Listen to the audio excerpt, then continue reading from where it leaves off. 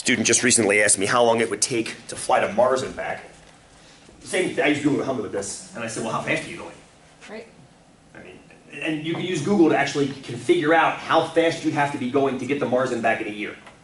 That's not that tricky to do mathematically. I was actually thinking about throwing it into your project. I thought that was a bastard move because your project's been up for 5 weeks and I don't want to change it now. So, wait. Starts with an A.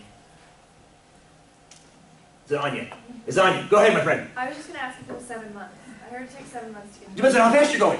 Well, yeah. Ah, but the question was, how fast do you have to go to get there and back in a year? That was the question. It ends up being like, I think it's like 32,000 miles an hour. Faster than a rocket can go, but twice as fast as a rocket has to go to escape the gravity of Earth. Which is interesting. I find that interesting, that almost exactly twice as fast as it takes a rocket to get out of Earth is how fast you'd have to go for an entire year to get to Mars and back. Crazy. Crazy. Anyway, let's convert it. 200, can you guys see that little up there? 200 feet per 9.69 seconds in miles per hour. Oops, per hour. Let's see what this is. Just about 14 miles an hour.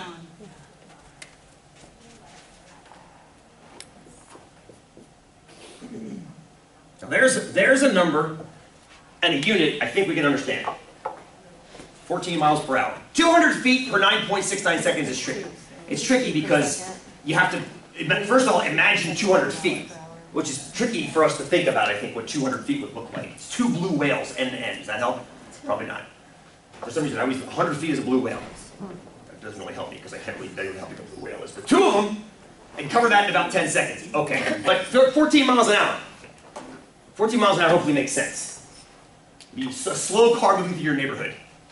One you'd probably honk at. Right, so if I'm riding through your neighborhood, going 14 miles an hour in the middle of the road, way back from work, thinking about getting a cup of coffee, stretching my arms out, pedaling down the road, get the hell out of our way, hippie. However, if a policeman was trying to answer the question, how fast is Sean going at 200 feet? And he had the hairdryer point. Where's my 200-foot group? Where were you guys? My 200-foot group? Brittany, you have the hairdryer. You're the... As I come by. Right? So Brittany's got the hairdryer pointing at me as I come by. Would it read 14 miles per hour?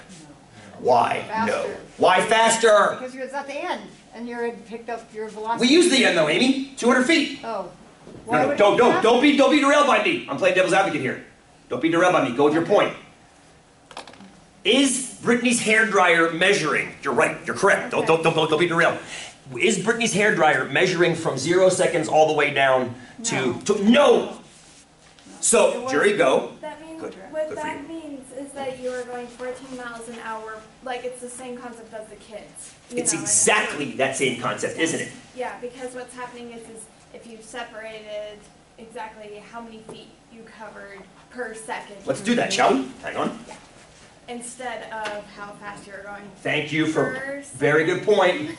If I do 200 divided by 9.69, I get just about 20.6 feet.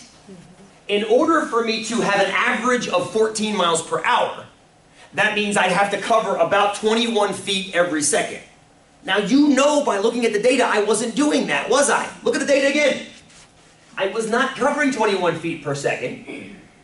I covered 2 feet in the first second, just about 6, then 10, then 14, then 9. Aha, now I'm above it. Then I started covering a lot more than it. I never once actually covered 21 feet in a second. Well, actually, I lied. I did do that at some point. I just don't know what second it happened in. But even if it doesn't know what second it happened somewhere. I just don't know where. But that's also not what the hairdryer would be measuring on me. Yes, that's because the difference between what you guys just answered and what the hairdryer is measuring is the difference, and this is an important difference, I think. Actually, I don't think I know. Between average rate of change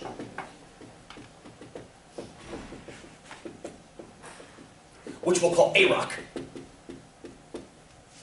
and instantaneous rate of change. Instantaneous rates of change. which we call IROC. Yes. Being a child of the 80s, I appreciate that. So, I want to stick with this idea of average rate of change for a bit. Just for a bit. Just for a bit. Because I want to tie the two together. They are related. Completely related. They've got a geometric component, which I want to get into. They've got an algebraic component, which I want to kind of get into, but not freak you guys out with. I want to go back to my graph here. What you guys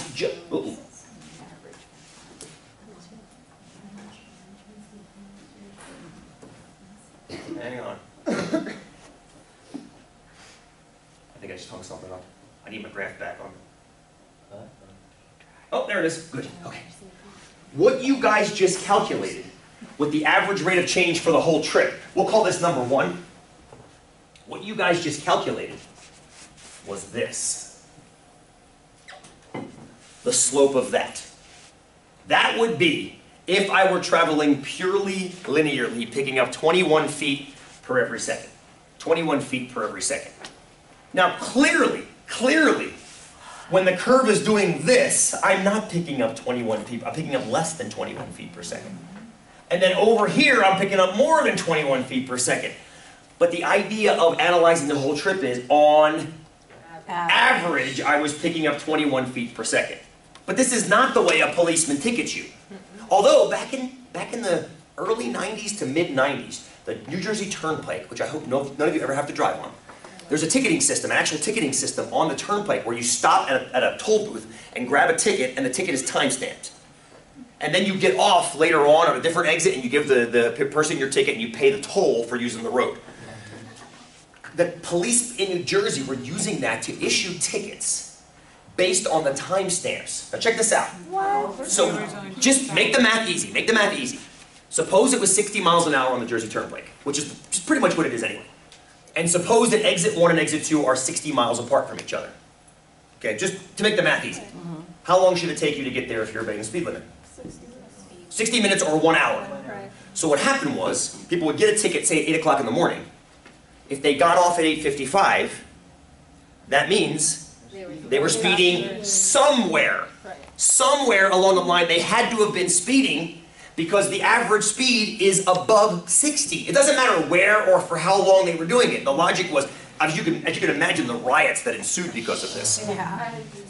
But I had friends that when they found out about it, I'm like, I'll fix that. And what they would do is they'd get on at exit 1, speed to a rest stop, and then stop and take a smoke break for 20 minutes, and then drive to the exit 1. Like, you realize you're using more gas to do that than just driving 60, right? So, the police have in the past used this idea, but that is not what the gun is doing. Well, I lied a little bit. It's kind of almost exactly what the gun is doing on a very, very small scale, without tickets and without using the Jersey Turnpike. Let's change the question now, okay? Because clearly this is too large a scope. Let's do a couple more average rates of change, and then we're going to super analyze.